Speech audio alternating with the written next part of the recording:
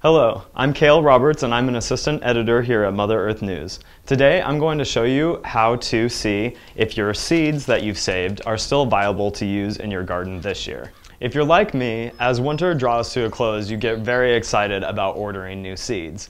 So you start pulling out your seed catalogs, but you also maybe have, like me, a very disorganized seed box of all the seed packets you've ordered in the past that you've been saving. I need to make sure that the seeds that are in here, some of them dating back to 2009, are still viable to use in my garden this year. I've got a very simple and easy test that you can perform at home to make sure that your seeds are still viable and you can know the percentage of seeds that are likely to germinate.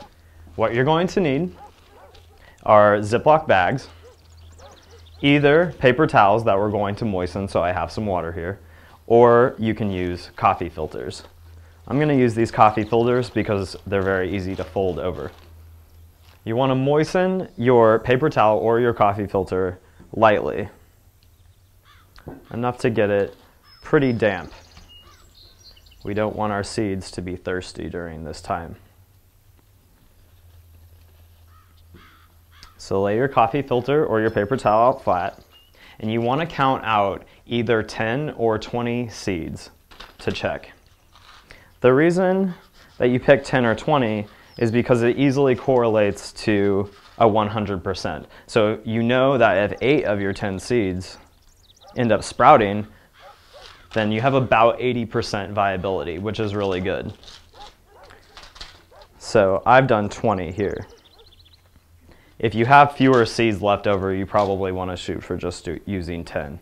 So I'm going to fold over my corners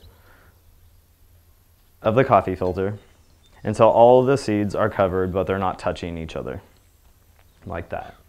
And I take one of my Ziploc bags and I'm going to put this moistened and seed-filled coffee filter inside and zip it up most of the way, but we want it to be able to breathe a little bit, so don't zip it up all the way. So that's pretty much it. I'm just going to leave these in my house somewhere at room temperature, so between 65 and 80 degrees, for about a week's time. You can also check the back of your seed packet and it will tell you exactly the number of days that it generally takes that seed to germinate. But I found that 7 to 10 days is plenty of time to know for sure.